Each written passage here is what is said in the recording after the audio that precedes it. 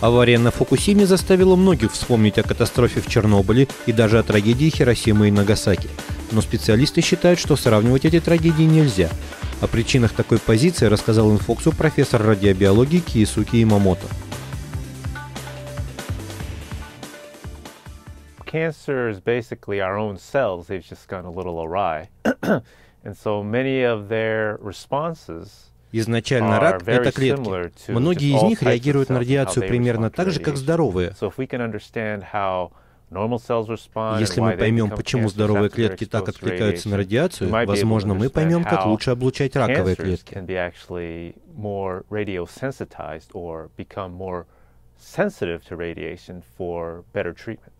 Well, in general, the idea is that radiation comes along and produces these Главный принцип в том, что когда радиация проникает в тело, она заряжает энергией молекулы, в основном воду, ведь человек в большей степени вода.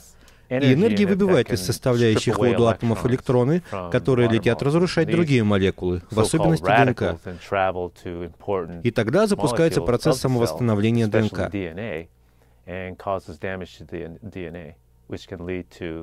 Death of the cell or to repair the DNA and survival of the cell.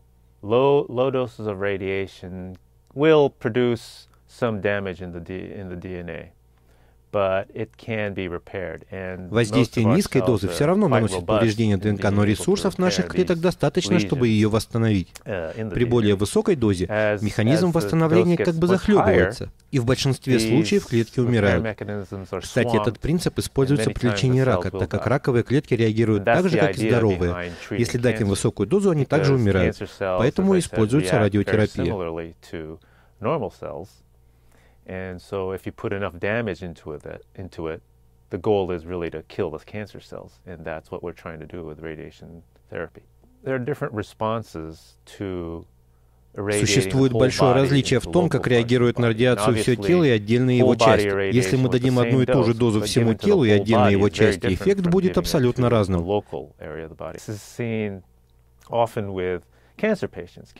И это также актуально для раковых пациентов. Они часто получают довольно высокие дозы радиации, но они направлены исключительно на раковые клетки. Конечно, раковые клетки обычно сидят глубоко в теле, и некоторые здоровые клетки также подвергаются облучению. Но опять-таки это лишь локальное воздействие. Эффект был бы абсолютно другим, если бы та же доза была направлена на все тело.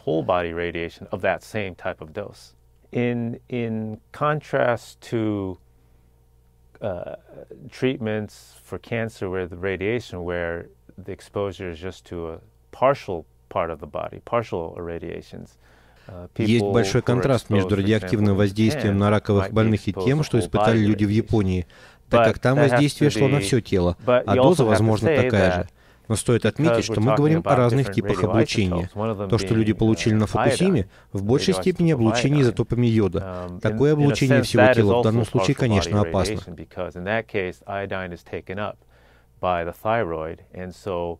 Rather than a whole body irradiation, the concern becomes radiation to that organ.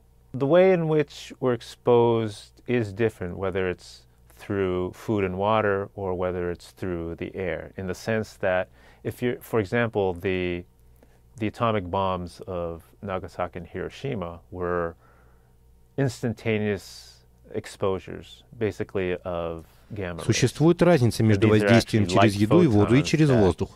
Если, к примеру, взять атомные взрывы в Нагасаки и Хиросиме, это показательный пример гамма-излучения. В этом случае фотоны воздействуют на всех в одно и то же время за несколько микросекунд. Внешняя радиация вызывает внутреннюю, но тут все зависит от дозы части тела, типов изотопов, которые проникли. К примеру, те же изотопы йода, они как эссенция, которые попадают внутрь и воздействуют локально. Нам необходим йод, особенно щитовидке, так как она производит гормоны. Когда мы принимаем йод, она высасывает его из организма.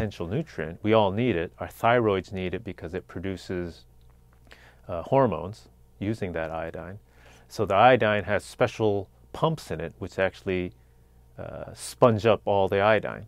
The thyroid has small molecular pumps that recognize iodide and take it into itself.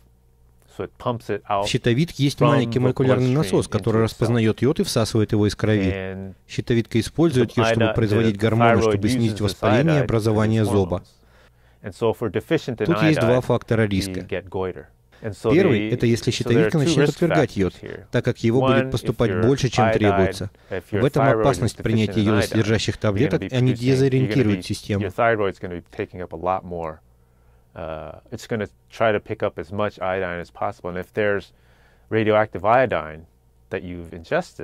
It'll take that up much more readily. And that's the idea behind taking potassium iodide pills. You're trying to flood out the system. I think iodine is the major one, as well as cesium-137. Cesium Я думаю, что йод не уступает цезию-137. Цезий — это, если вы посмотрите на периодическую систему, то увидите, что в той колонке, где он находится, химические данные элементов примерно похожи. Цезий в этом смысле близок к натрию.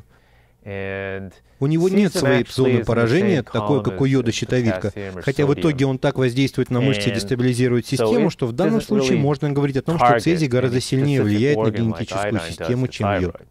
So, if anything, you might find it in somewhat higher concentrations in muscles, but there's this homeostasis or balancing equilibrium that occurs in the body.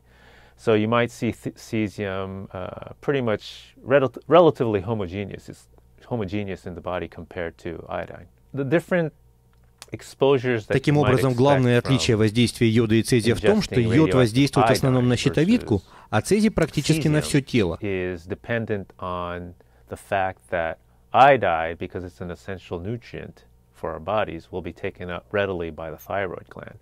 So the thyroid gland will probably mostly be a target. In terms of cesium, Плюс период полураспада йода гораздо меньше, это несколько дней, около недели. Так что есть возможность бороться с последствиями его воздействия. Что касается цезия, то его период полураспада около 30 лет, что резко сокращает шансы на борьбу с его критическим воздействием. So it will be gone relatively quickly, whereas cesium has a half-life of something on the order of 30 years, so it can be actually excreted quite easily because it is water-soluble and is not retained like iodide in our thyroids. I can understand the fear that people have. Я понимаю все страхи, которые сейчас появились у людей в связи с ситуацией на Фукусиме, но в основном эти страхи непропорциональны реальным угрозам.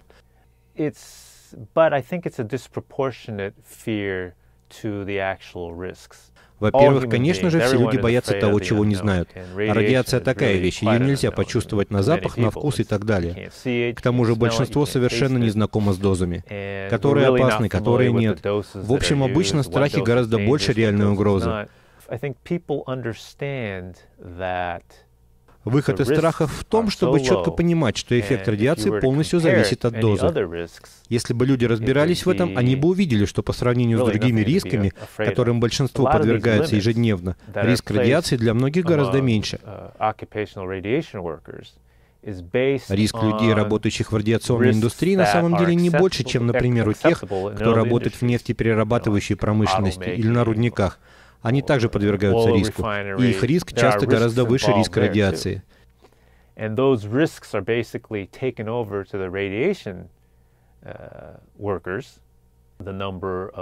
Если подсчитать статистику раковых заболеваний и летальных исходов в этих индустриях, то степень риска будет точно не меньше.